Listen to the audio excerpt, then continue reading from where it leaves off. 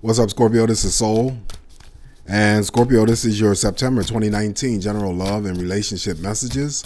It is for Scorpio Sun, Scorpio Moon, Scorpio Rising signs as well. The messages are for Scorpio singles and Scorpio couples too. Okay, so Scorpio, I hope all is well. I'm using my favorite tarot deck to deliver your messages, the Victorian Romantic Tarot. And also I'm bringing back the Simply Love's Love Oracle messages for you guys. And without further ado, let's see what the energy is coming up for you and what possibly you need to focus on, or if there's anything else going on in terms of concerns or possibilities. All right, so let's begin. Scorpio, what are the messages for Scorpio in the month of September, Spirit 2019, regarding love and relationships? Messages for Scorpio.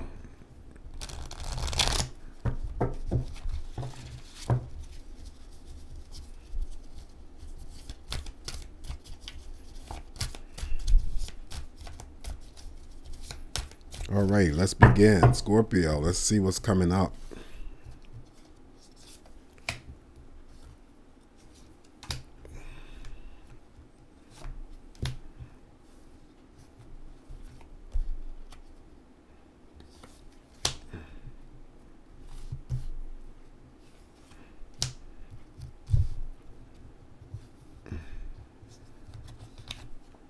All right.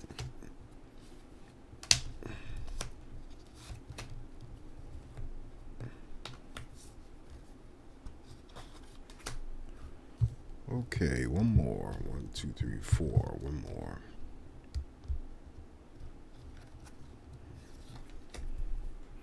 All right, Scorpio, your shadow card energy relates to, your energy, the Eight of Cups. Eight of Cups in the upright position, emotional disappointment, possibly not always walking away, but you just don't want to deal with the emotions. So do not despair. This is, even though this is a card of despair emotional wise, it just doesn't mean that, you know, there's a parting of the ways or anything. You just, something may be going on in the relationships. Either it's emotional ups and downs, and that would provide, you know, instability for you, insecurity and stuff. So, but you have family members and friends here to console you if you are dealing with any aspects of any relationships that's bringing on the Eight of Cups energy.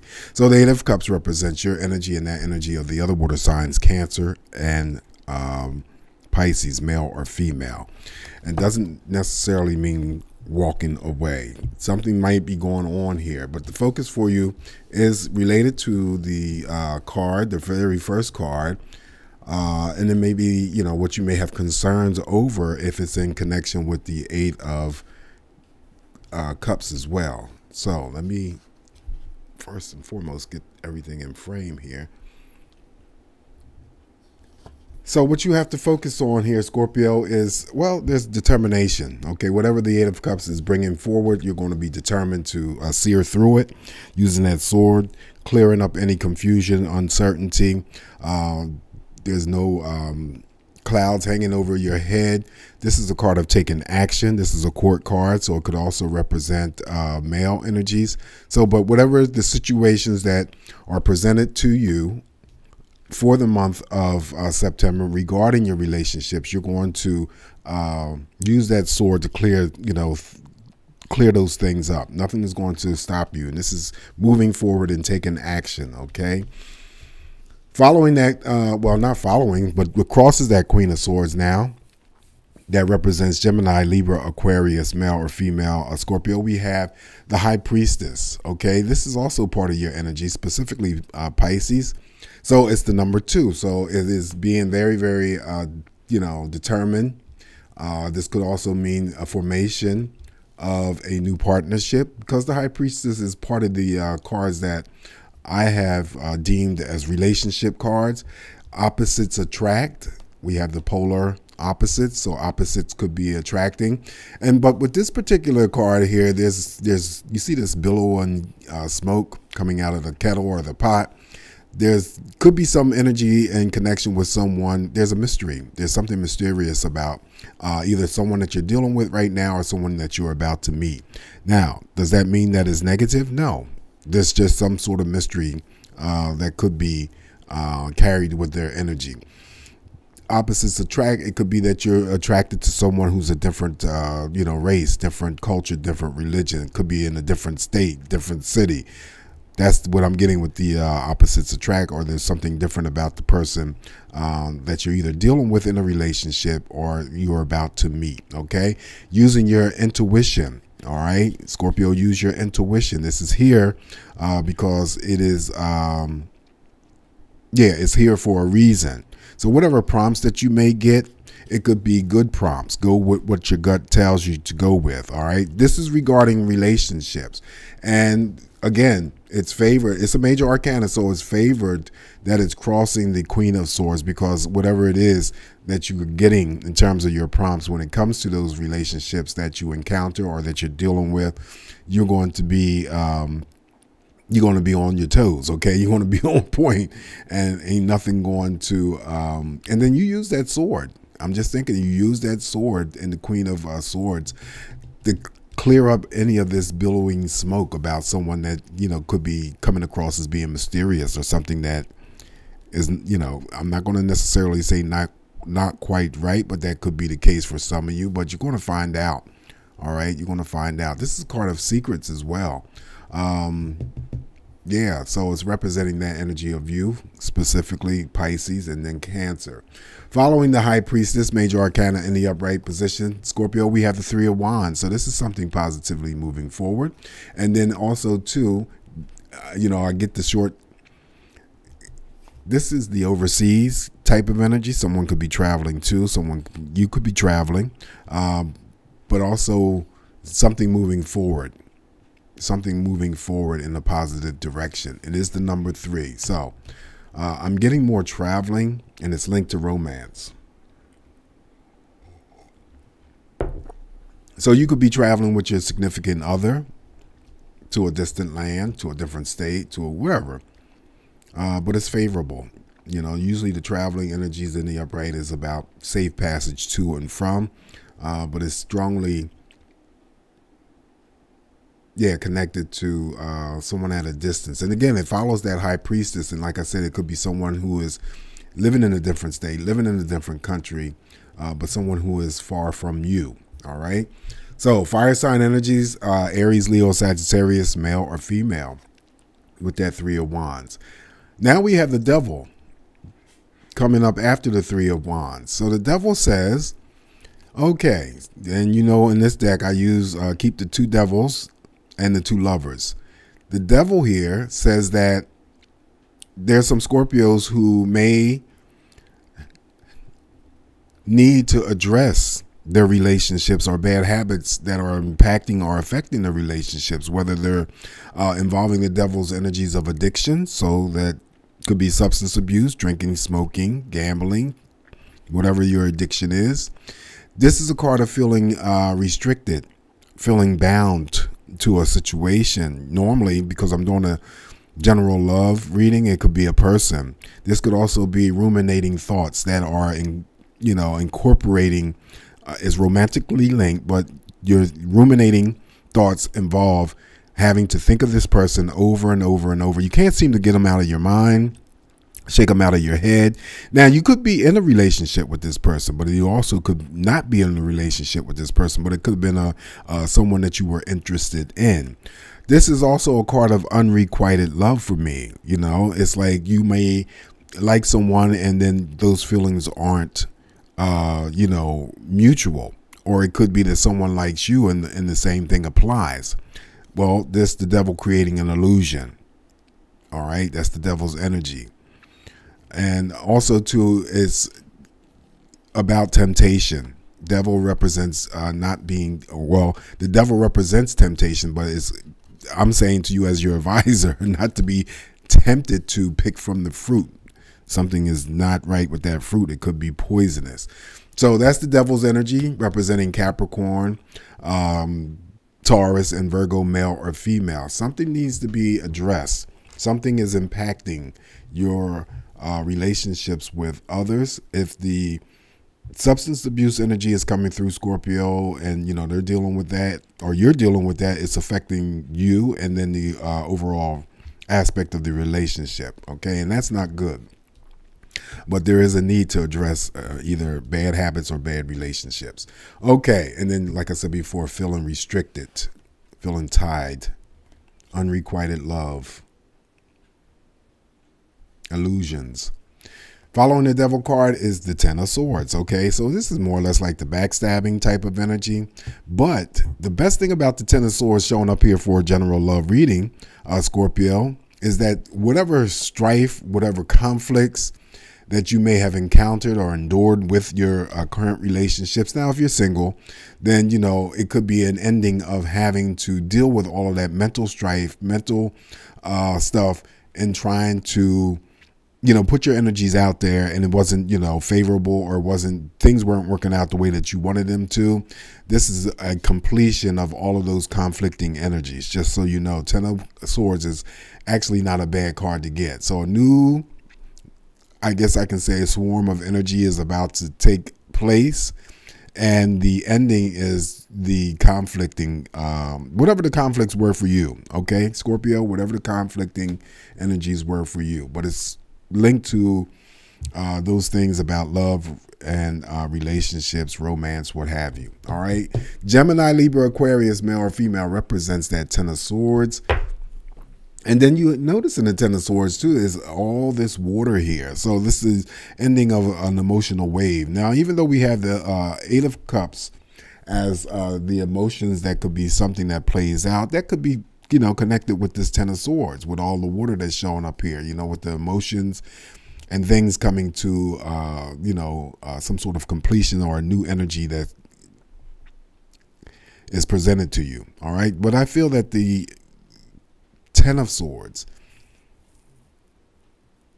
of having to end some sort of painful difficulties and painful conflicting energies, but it's linked to romance, it's linked to relationships. That's coming to an end.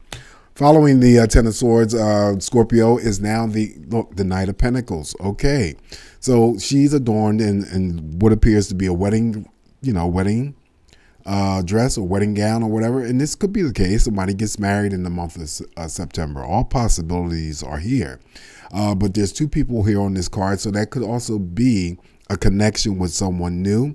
It also could be just the energy that reference that some Scorpios, if they are single, and you can currently be in a relationship, but this is what you're striving to achieve. You're striving to achieve either entering into a relationship that fosters security, stability, and longevity, okay? Or you're currently involved in a relationship, and this is what you're trying to accomplish. This person here is there to provide all of this energy for you. This is what you may seek and moving forward if you are single, and that could be the case. But it's a good card. It represents Taurus, Capricorn, Virgo, male or female energies. It's a court card.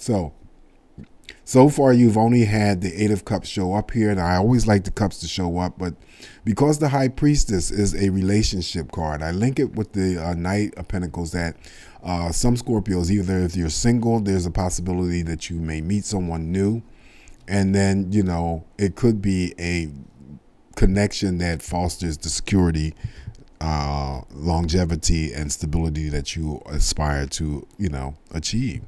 All right, following the Knight of Pentacles, now we have, there we go. I just said no cups showed up outside of the Eight of Cups. Six of Cups is actually a pretty good card. So this is a cup that comes through, and I'm not, discussing or talking about children. This is things from your past, okay, going down memory lane. So it could be just Scorpios thinking about a relationship from their past. It follows the Knight of Pentacles. Scorpio thinking about maybe somebody that I'm reading for that was connected to an earth sign. Now, the good news is that the Six of Cups is in the upright position. So there is a tendency when the Six of Cups shows up that the person from your past that you may have had an association with could be reaching out to you. Someone that you haven't heard from. Now, stay strictly and specifically with love and relationships. We're not talking about family members. We're not talking about friends. All right. We're talking about ex-lovers and partners. So someone from your past may want to reach out to you. Maybe you're thinking of someone from your past. Whether or not you entertain it, that's totally your free will, and it's totally up to you. Okay, but this is a pleasant card to get. It is a relationship card, but it's more or less linked to those things of your past. Okay, happy times. You know, even though you may not be together with this person, there's some aspect of there's some aspecting energy that you enjoyed some sort of happiness, satisfaction, and contentment with that person, or they enjoyed those things with you. But there is a tendency that you may hear from someone that you haven't heard from in a long time, and it's from your past. An ex. All right, Cancer, Scorpio, your energy, and Pisces as well with the Six of Cups. Three of Pentacles follows the Six of Cups, and this is actually pretty good.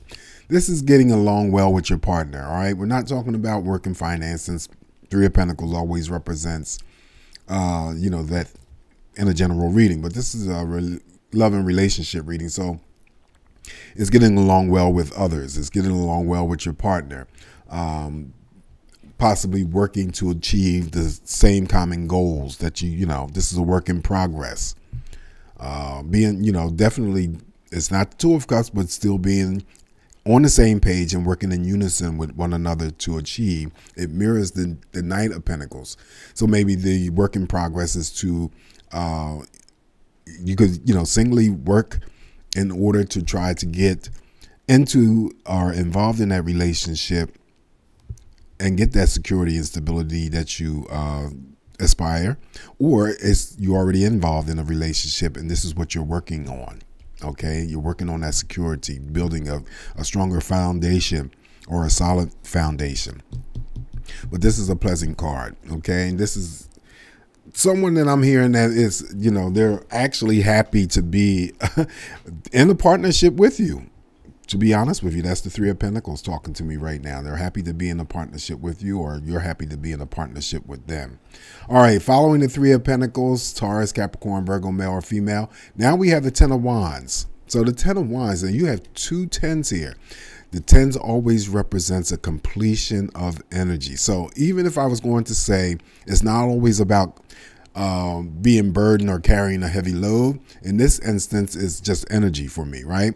But it also could be the completion of all of those things that you dealt with. And it's in connection with the Ten of Swords, all right? Feeling burdened by some aspect of a relationship and taking the brunt of a burden, you know, taking things on your shoulder, carrying the heavy load, possibly you doing, you know, putting in more work or more energy than your partner has, and that will create the burden. So, but whatever your situation is, with two tens here, even if there wasn't two tens here, I still would say that there's a completion. There's a turnaround of energy, you know, carrying a lighter load and doing less work, not working so hard. But it's an attachment to a relationship, all right? Endings of conflicting, mental conflicting. This could be in association with those relationships, or the mental conflicting energies that were happening with you, or, you know, occurring with you internally. And trying to sort shit out when it comes to the devil's energy, when it comes to possibly the High Priestess, Queen of Swords, clearing up anything that might be standing in your way, or clearing up any types of confusion, uncertainty. But Queen in the upright position is about you moving forward, taking action, making decisions, and being very determined. All right, so again, we have fire energy, Aries, Leo, Sagittarius, male or female. That represents the Ten of Wands. Final card for you, Scorpio, is, okay, the Ace of Swords. So we have the Ace of Swords. And you know, the Ace of Swords is victory and success. It's in the upright position. So, of course, when it comes to your relationships, there is some type of victory and success to achieve. It mirrors the Knight of Pentacles. That victory and success is for those singles who may connect with someone new. And then the victory and success is achieving connecting with someone new, but also getting involved in that relationship where you can see yourself feeling secure, or this person that you meet is providing the security, stability, longevity that you've been, seeking. Ace of Swords. All right. There is nothing standing in your way. And this is actually, this is also a truth card. Okay. Standing your truth. So we have a good reading here. Like I said before, we had the Six of Cups representing your energy. Well, the Eight of Cups opened this up. And so the Eight of Cups still may be playing out with some of the energies here. Maybe in connection with the Devil card. Something going on with the Devil. Creating some sort of illusion. Someone being disappointed or upset because you may like someone and they don't return the feelings. Unrequited love, as I mentioned. Feeling restricted. Feeling bound. Ruminating thoughts, romantic ruminating thoughts. You could be with a person and you may not be with a person, but you can't seem to shake them, can't seem to get them out of your mind, whatever the situation is. All right, so that's what I have for you, Scorpio. And from Simply Love's Oracle deck, let me select 3 cards for you. And actually, this is a pretty good reading. I like this energy for you. So, as always, take out of it what you can. If some portions of the readings resonate with you, then fine. But, you know, it's not necessary for people to comment that, you know, some of the readings resonated and some of the readings didn't. Well, yeah, I would like to hear that, but it's not necessary for you to, you know, because these are no one's personal readings. I always say that, and I feel that either people don't grasp what I'm saying, or they just feel that once they start looking at the video and the reading, it's simply for them, and this is not. It's for a lot of people, you know, and this is why it's generalized. It's just energy that may impact or affect a lot of people. So just take out of it what you can and leave the rest alone. All right, so let's select 3 cards for you, Scorpio, to complement your reading. And well, this is Love and Romance Oracle. And this is the creator of the deck. Well, I thought I took that out there. So let me select another card for you. All right. So this one says intimacy. It says open relationship. All right. Is there some energy going on here with some Scorpios who are involved in open relationships? Could be. Next message, Scorpio, is there you go. Wedding. And I just said with the Knight of Pentacles, there could be a wedding. A ceremony of love is going to happen. This is the wedding card. Next message for you, Scorpio. Next and last message, that is attention. This card says attention. You're attracting romance. So if that's the case, keep up doing what you're doing. And you can attract romance if you're single, and still attract that romance if you're in a relationship. Because she's putting on lipstick, so maybe it has something to do with, you know, something to do with your appearance and, you know, becoming more appealing. And even though this is a female, this could also represent male energies. Just doing something to keep that flow of love energy going between you and your partner, or just beautying or beautifying yourself if you're single to meet that, possibly that knight in shining armor, is the Knight of Pentacles. All right, so Scorpio, this is what I have for you. Please be safe, always emphasizing that safety. Sending you out quite a bit of love and light your way until I talk to you again, and enjoy life. Take care. Bye.